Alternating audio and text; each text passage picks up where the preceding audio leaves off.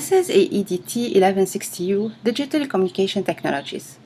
This week we are discussing online presence and online identity management. The title of this video clip is Building Trust, or Who Are You? In Bits and Pieces. When Jen started talking her father Harry into promoting his business online, he was very skeptical about the whole idea of interacting with customers through the internet. He needed to meet the individuals in person. After all, this is what he did all his life.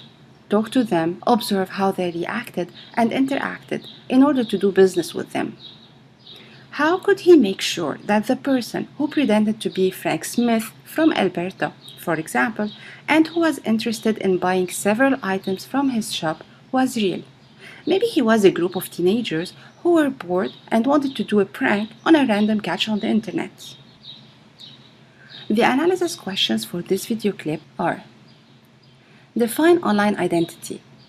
How was it created? Do we all have online identities, and what are the risks related to our online identity? When Harry searched for Frank Smith in Google, he found Frank Smith, the psycholinguist, who was famous for his contributions in linguistics and cognitive psychology. He also found Frank Smith, who was a car dealer, Frank Smith, the musician, and Frank Smith, the professor at a very well-known university whose research was about technology and international security. Harry also found Frank Smith beverages, Frank Smith, the famous baseball pitcher, and many more. First, how can Harry be sure that individuals who would be contacting him were real? Second, Harry wondered, how could he create his unique online identity and avoid being confused with any other Harry Campbell? In fact, Harry Googled his name and he found that he shared his name with an artist, with a professor, with a Scottish footballer, and more. On LinkedIn, there were more than 800 different profiles with or related to his name. Third, Harry wondered, how can he make sure that only correct information about him was shared online? How could he create a real online identity and manage his online reputation and the reputation of his business? As a first step, Jenny and Jack were able to convince Harry that if he really wanted to control what was said about him online, he had no other choice but to have an online presence. Jen explained, "If I was in the kitchen with Jack talking about you and accusing you of eating all my birthday cake, would you know about our conversation if you were not in the same room? Would you be able to defend yourself? If Mom came in and you convinced her that you were guilty, and then she started hiding dessert from you, would you ever know why she was behaving like this? At least, in this case, you could suspect that something was wrong and question her about it. Now, let's say that you went out with some friends to the lake for a swim, and one of your friends was taking pictures, then, without informing you, was posting them on his wall and tagging all the persons appearing in these pictures, including you.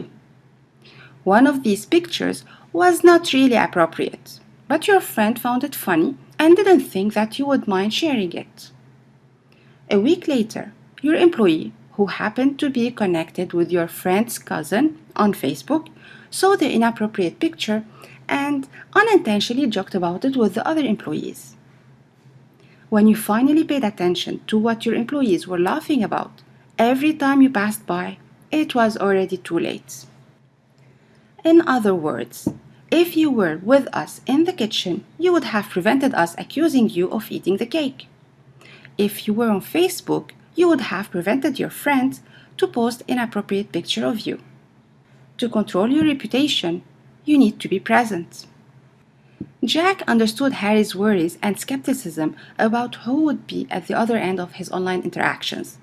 To answer Harry's question, Jack explained that whenever he was contacted through email or through any social networking site, he usually asked the person or the company to give him a link to their profile page or company page.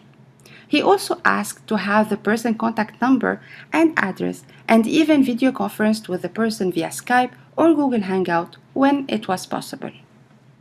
Harry needed to make sure that when his friends or clients search for him online, they would be directed to his page, and he wanted also to monitor what was said about him on the internet. Jack walked Harry through creating his Facebook page and adding friends to his list. He also showed him how he could access others' pages and how to get notified whenever they posted a new status or shared new information. He then showed him other web services such as About.me and Visify that allowed users to create personal pages or even websites powered by users' own data. Jack explained that there were strategies to follow in order to attract internet users to your page, such as intentionally using keywords or hooks that would be relevant to the product and services he would be offering and that would attract his clientele, or linking his online accounts to maximize his popularity. What else could Harry do in order to build his online identity?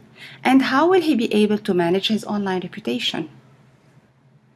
The synthesis questions for this video clip are: how can we be certain of the identity of the person we are interacting with online? What strategy or strategies should we follow to foster an advantageous online identity? And to which extent would we be able to control our online reputation?